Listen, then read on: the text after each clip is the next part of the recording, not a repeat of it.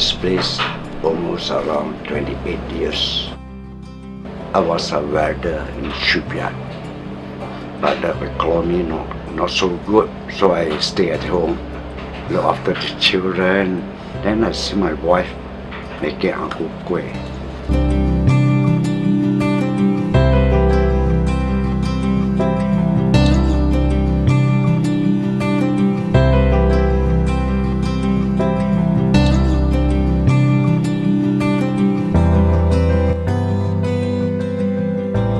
I myself last time is Malaysians in Ipoh, Samar Perak.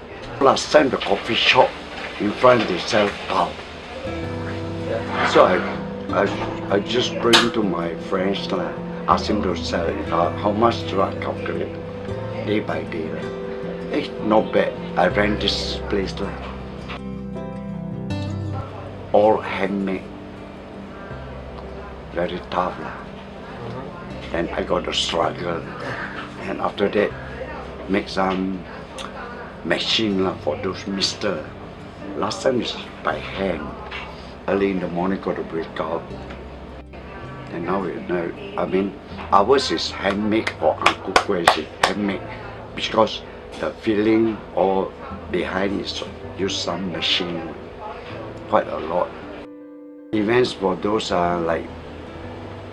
They asked me to join like expo because short of staff.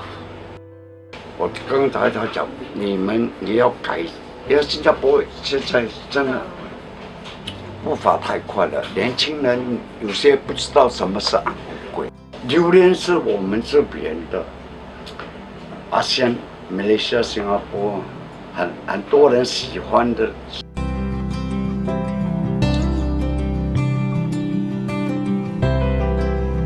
有些人知道，为了生意没有注意到员工的，要每天来，在这边时间长过在家里，这边8点就出来，然后晚上5点就放工，煮饭吃了睡觉，在这边呢好像 small family 一样，很好，你对他们好，他们一定会对你好。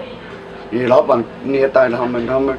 是赚钱吗？东家不打西家，我们这个员工一般都很好，所以跟你很难很难找了，很难找这个员工。这边我们新加坡的有6个，总共有11个工人，我们不算，算了我们全部有16个人，一间店有10个人，1个月的薪水，为什么买机器买不到？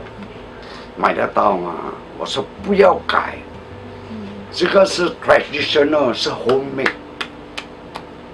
handmade， ang ku kueh。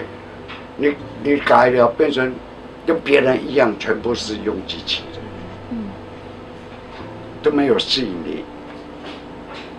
我们做我们的，他们要怎么样跟着他们的事。